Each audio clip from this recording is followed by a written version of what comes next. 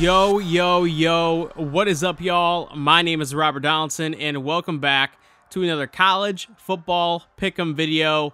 This time, we're talking about Week 10, and, you know, we've been having a good season of college football. It's been a little bit inconsistent, actually a lot of bit inconsistent, if I'm being honest.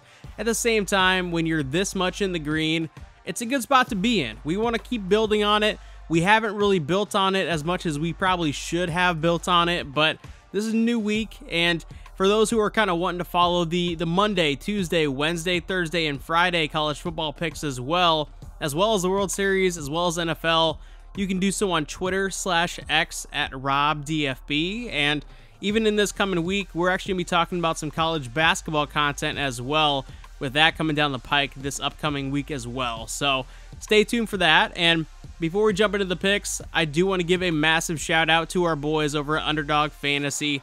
This is a great platform, especially when you got NHL, NBA, college football, NFL, Major League Baseball is still on. There's a lot of content to be doing over there, things to be doing. If you're looking at the pick'em scene, if you're looking at the daily fantasy scene, there's a lot. And if you use RobDFB, code RobDFB, they will offer you a pretty sweet deposit match bonus as well. But with all that being said, y'all, let's jump into these picks. All right, first up, we are taking a look at the game of the week between Ohio State and Penn State. And this is in Happy Valley. It's not a night game. It's a noon Eastern kick, which I think eliminates some of that fan factor.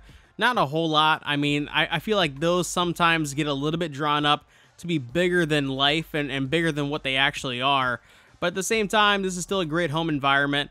And Ohio State, you know, they struggled last week. There's no hiding that fact. Nebraska came in there and nearly almost won. It actually took a comeback from behind victory for Ohio State to sneak out of there. But at the same time, Ohio State is loaded with talent. They have the advantage in terms of, I think, the defense matching up with Penn State's offense, especially with Drew Aller kind of hobbled coming into this matchup.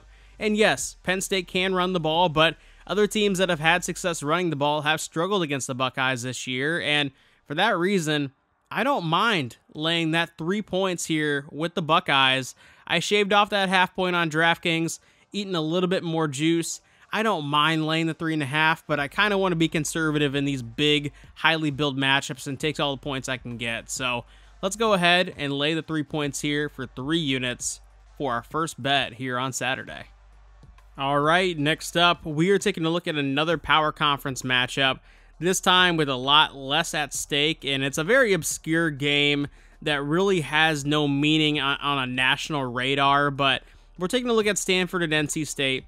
NC State, Grayson McCall, he just called it a career in terms of football and playing football and pursuing football because of head injuries and because of player safety, and obviously that's been an emphasis. We've seen this more and more over the years, but that being said, I think that's still an emotional blow when a player bows out like that, whether it's, you know, for good reason or not.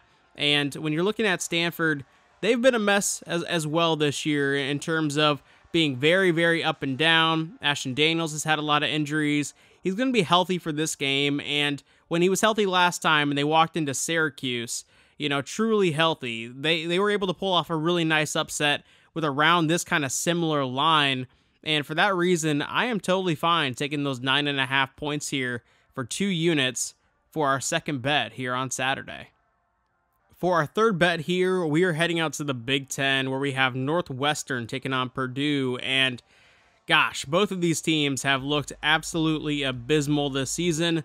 More so Purdue, but Northwestern has certainly not been looking great as of late. They've been really falling off a cliff. And when you look at both quarterbacks, yeah, these guys can run the ball, but they really do not have a vertical passing game to speak of.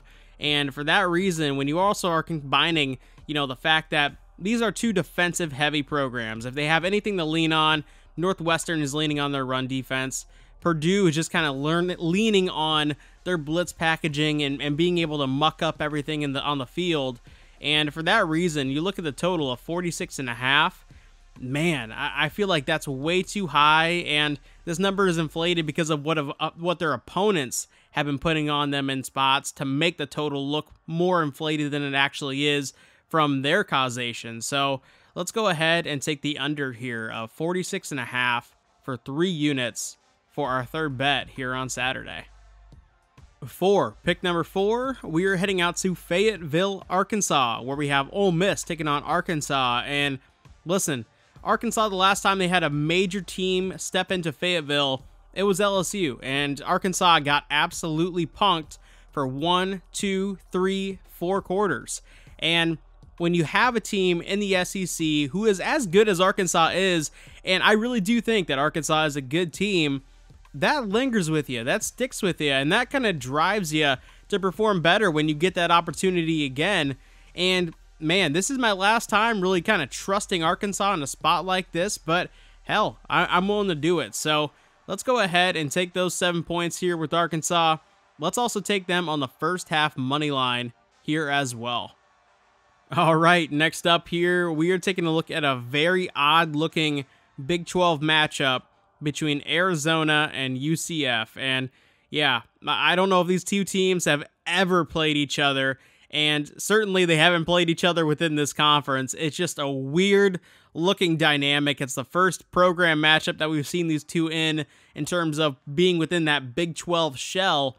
And when you're looking at UCF and their recent games, man, they have been run through the absolute gauntlet as of late. And yeah, they haven't really come out on the positive side of that gauntlet, but they have put up some pretty nice fights. And I still think that this is a very good, talented team.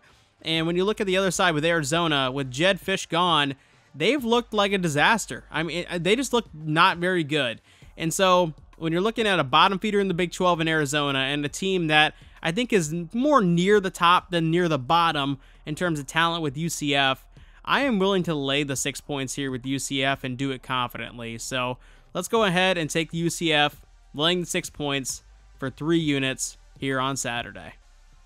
All right, next up, we have a major game in the Big 12 between Texas Tech and Iowa State. And listen, Iowa State is a very, very good team.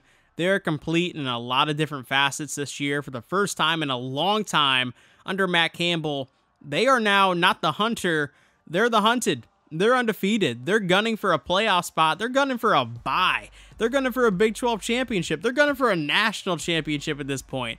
It's been a dream season for Iowa State, and listen, they're not even halfway through. Just kind of think about that from that perspective, and now they're going to get every single team's best shot. You know, they're not sneaking up on anybody, and Texas Tech, when you look at the last 2 games, their season and their dreams of a Big 12 championship have pretty much dissipated into nothing. And when you're looking at this type of matchup, it's gut check time for Texas Tech. It might be a scare spot for Iowa State where they're just kind of, you know, almost coasting, or not coasting, but almost content of where they're at. And for that reason, I think there's a ton of value in betting on the team getting this many points, especially when you look at Iowa State. You know, they haven't covered this number in the last 2 games out. So let's go ahead and take Texas Tech, getting the 13.5 points here on the road. And for an additional unit, let's take a first half money line stab here as well. All right, next up, we are taking a look at a very fun matchup between Texas A&M and South Carolina. And listen, this is in Columbia, South Carolina.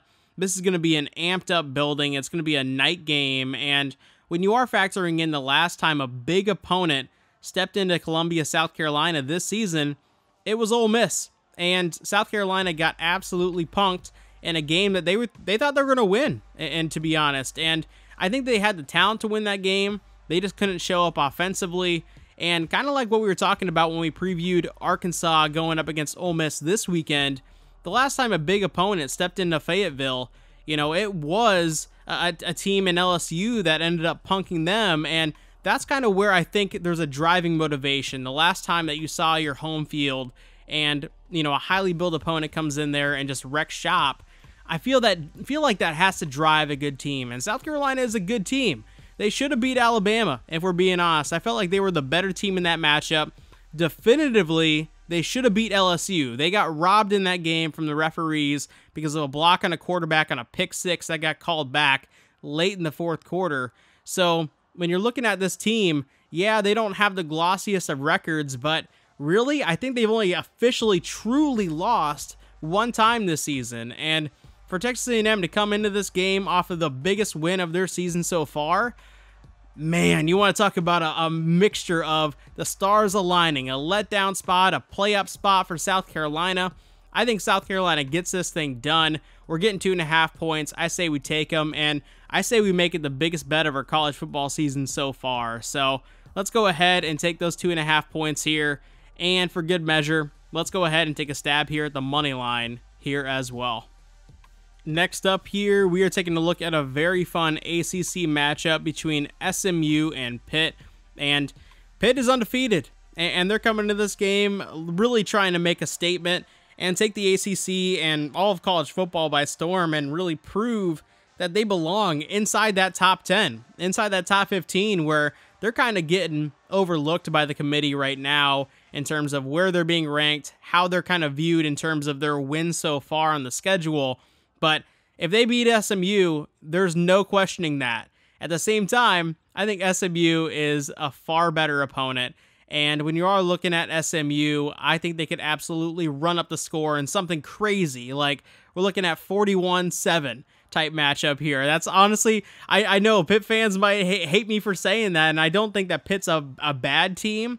I just don't think they're one of the best teams. And I think there's going to be a lot of losses coming for Pitt down the road here, and I think it starts here. So let's go ahead and lay the 7.5 points here with SMU, and let's do it pretty confidently here for 3 units as we head into Saturday night. All right, for our last bet of Saturday, we are taking a look at Colorado State going up against Nevada, and Nevada has had a couple rough weeks in a row here. They lost to Fresno State in a very close matchup against a good Fresno State team. Then they had to go travel out to Hawaii, which is never an easy location. No matter how good Hawaii is, that's a tough travel spot, and it proved to be a tough travel spot in that game. And when you look at Nevada getting, plus money or even money in terms of the money line in this game, I think that's just kind of a product of the non-glossy looking record here. So let's go ahead and take Nevada confidently, and I do mean confidently, for 4 units on the money line. I think they absolutely roll in this matchup. All that being said, I really want to thank you guys for checking out today's video, and if you do want to show some love, drop a like down below, subscribe to the channel, share it with your friends on social media, and even drop a comment. I'll definitely reply. But with all that being said, y'all, I will see you in a future video. Take it easy.